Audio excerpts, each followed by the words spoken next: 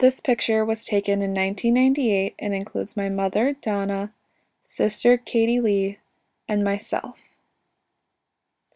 My sister and I were both born in Anaheim, California.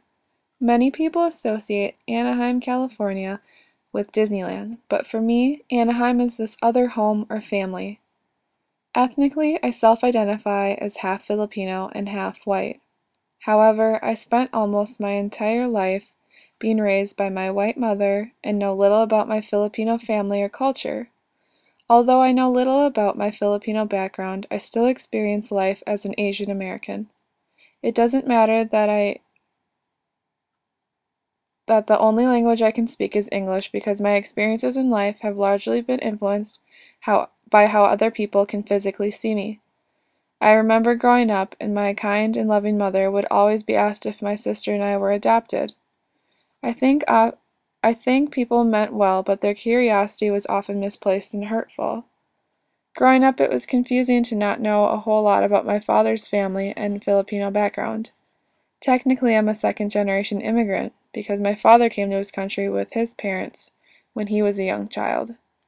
I did not encounter the same barriers and obstacles in life that other second-generation immigrants might have. However, I have encountered some of the more negative stereotypes that affect Asian Americans, such as the racist jokes and stereotyping. While I endured these experiences, I was always left wondering that maybe if I knew more about my Filipino background, that maybe I wouldn't feel the same. I love my beautiful mother, but there are some things that she cannot understand. A few of the memories I have of my family in California are the holiday cards that I would receive for Christmas or my birthday. My father's side of the family practices Catholicism and takes their beliefs very seriously. My sister and I still receive cards that have Bible verses written on the card or inside of the card. I'm very thankful for both sides of my family, who have both taught me very different but both equally important ideas. This picture of my sister and I represents the emotional and spiritual journey that we have taken together.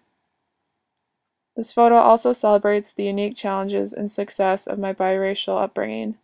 I believe that growing up as a Filipino and white person has given me a personal sense of strength and power. I think it's important to continue to encourage and inspire other biracial people to explore their unique ethnic background.